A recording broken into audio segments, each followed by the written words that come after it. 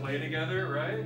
We hang out, we have fun, we relax. The kids ministry used to be called just family ministry, which is kind of a blanket name for teaching the kids every Sunday. And what I was realizing is I would talk to people and tell them about family ministry, and they had no idea what that was.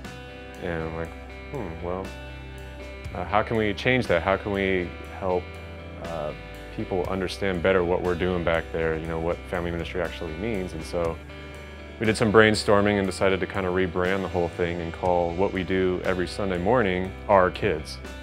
They're the Resolves kids, they're our kids, and they're our kids, so it's just kind of a fun way to play on the name. So yeah, we're kind of increasing the signage. We're using that phrase, Our Kids, all over the place now, and people are kind of curious, you know, when they see those signs, they're like, oh, what's Our Kids? And you know, well, that's our kids ministry. And so what we wanted to do with Our Kids was say, okay, this is Sunday mornings, this is what we do back here teaching the kids.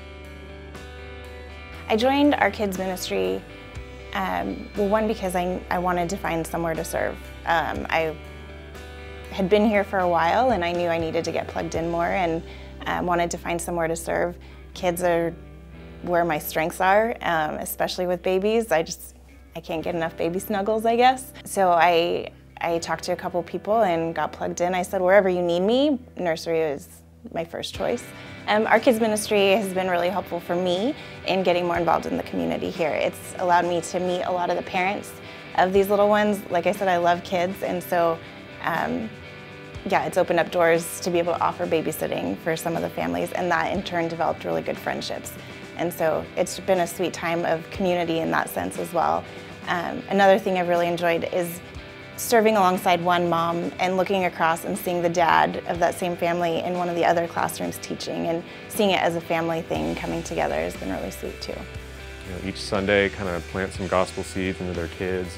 What we do is we kind of go through a lesson that parallels what they're learning in the main sanctuary, and that way we can kind of get their minds working, and then when their parents come and pick them up, you know, they can engage them in conversation and talk about what they learned, and they can talk about it throughout the rest of the week. It is definitely a growing ministry, and we have a lot of people who serve back there and love it, and we're always looking for more people to join the fun, and you know, we all have a great time. I've been doing it for about 4 years now and haven't looked back. I have no kids of my own, but you know, I always look forward to coming every Sunday to be with these kids and teach them and show them how Jesus loves them.